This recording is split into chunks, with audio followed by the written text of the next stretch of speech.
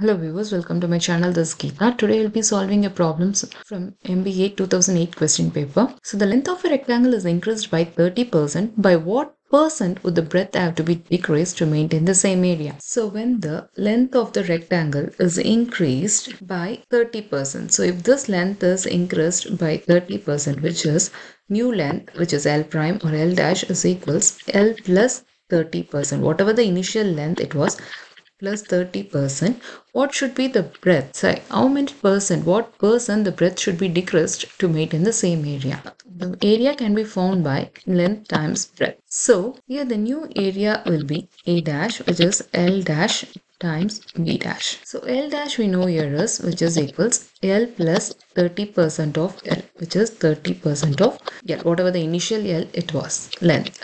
So L plus 30% is nothing but 30 by 100 L, which is 0 get cancelled. 3 by 10 is nothing but 0.3, and it keeps going like that. So which is equals L plus, that is 1 L plus 0.3 L, which is equals 1.3 L. So this is a new length, which is L dash.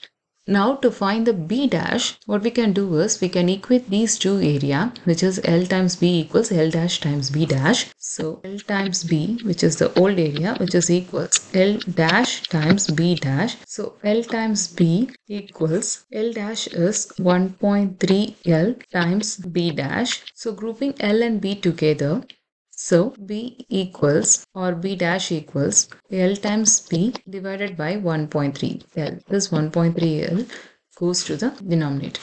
So 1.3 L. Now which is equals L gets cancelled. So B dash equals B by 1.3. Now to find the percentage decrease. So the formula for percentage decrease is percentage decrease can be found by initial value minus the new value divided by initial value times 100. So the initial value of the breadth here is B minus new value is B dash divided by B times 100. So what we have found here is B minus B dash is nothing but B by 1.3. So substituting that here, so B by 1.3 divided by B times 100. So which is equals, taking LCM, which is 1.3, and this B, 1.3 B minus B times 100, which is equals 1.3 minus B minus 1B equals 0.3 B divided by 1.3 B times 100. B gets cancelled. So here, which is equals, so 0.3 times 100, which is equals 30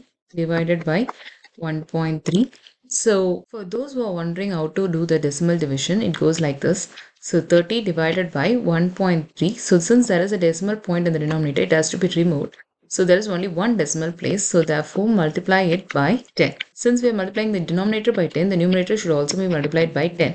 So 30 times 10 is 300 and 1.3 times 10 is 13.